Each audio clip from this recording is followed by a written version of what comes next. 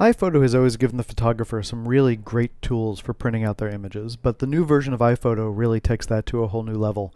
To take a look at this, what we're going to do is we're going to print out this image here. And so the first thing I'm going to do with this image is I'm going to come under the File menu, and I'm going to choose Print.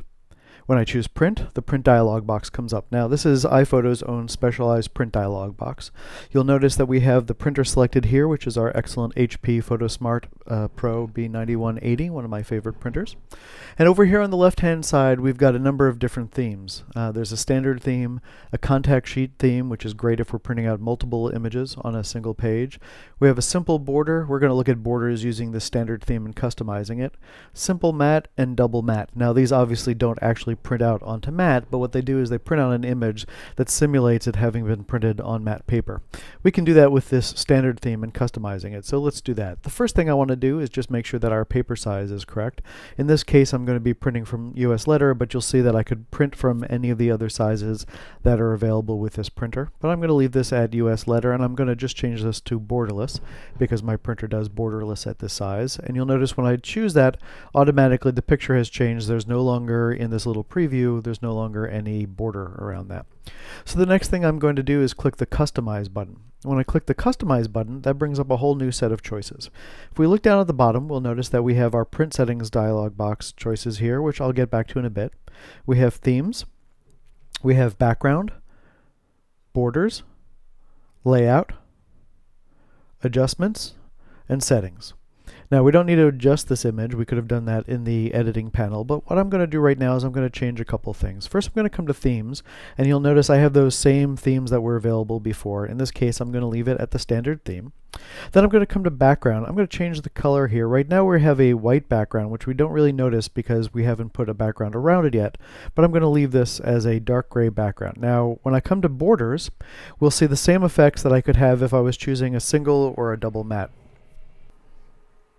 So what we're going to do at this point is I'm just going to simulate a matte so you can see the background. I'm going to choose this matte style right here. This is going to give me a border around my image, and you can see that I've got that border going on. Now I just want to come to the layout here, and you can see that I've got a couple of different styles for layout. I've got a horizontal layout. I have a horizontal layout with text under it, a vertical or portrait layout, and a portrait layout with text underneath it. So for this picture, I just want to show you, this is not the one I would normally use, but I'm going to choose a horizontal layout, and what that's done is it's cropped my image a little bit, and so I want to figure out what to do in order to move my image around. Now, normally you would think that you should double click this photo. That's what it seems like you should do to be able to move it around, or click it and drag it, but that's not actually the right thing to do.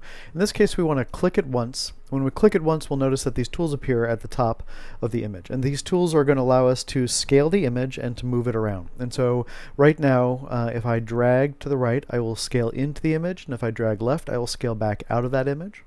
And if I move right here, this is what I really want to do. I want to click on this hand, and when I click on the hand, it will toggle back and forth between being darker and lighter. And when it's lighter, it means it's selected. And so I'm going to click on that until it's selected. And then I'm going to click on the image, and I'm going to move the image down until I've got just the area of the image that I want. So I'm going to move it down to right about here. That's a little bit weird. There we go. Now I've got the image the way that I want it.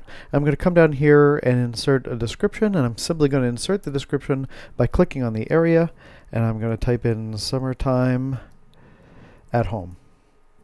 At this point, I could just hit the print button, and it's going to print my image. I just want to show another thing. I'm going to come over here to the print settings box. When I hit the print settings box, if I wanted to, I could at this point just jump back up to the original presets. And so, for example, I have this set up already, this custom way to do it, but I could just jump to the single matte, and then that would change the layout to the single matte. I'm going to click back on standard, and you see it's reset everything because that customize is not saved. I'm going to just cancel out of there so it doesn't make a change. I'm going to come over here and hit the print button, and it's going to bring up my print dialog box, and it's going to start my image. Now I want to show one more thing though. I'm going to go back and I'm going to choose a couple of images, and so I'm actually going to cancel out of this. I'm going to go back into one of my events here. I'm going to go into this Halloween event with some of my friends, and I'm going to click a couple of pictures here, and I'm going to do just a quick contact sheet from this event. And so now when I come up here, I'm going to hit Command P to bring up print. I'm going to choose contact sheet, and I'm going to hit customize. I'm going to do the same thing I did before. I'm going to come here, I'm going to choose a different background color. I'm going to do my contact sheet on gray. My layout, I don't have a choice here because it's a contact sheet, and contact sheets always prints the images up the same way. I'm going to hit settings though, and when I hit settings it gives me the ability to add things to my contact sheet. So right now I just have the title, but I'm going to click the camera make. I'm going to hit shutter speed, aperture, focal length, and ISO, and I'm going to say OK. And now all of that information is added to this contact sheet. I'm going to come over to the print button. It's going to bring up my normal print dialog box, and I'm ready to go. That's all there is to printing an iPhoto. As you can see, there's a lot more options than there used to be, and it gives you the ability to make some really beautiful output.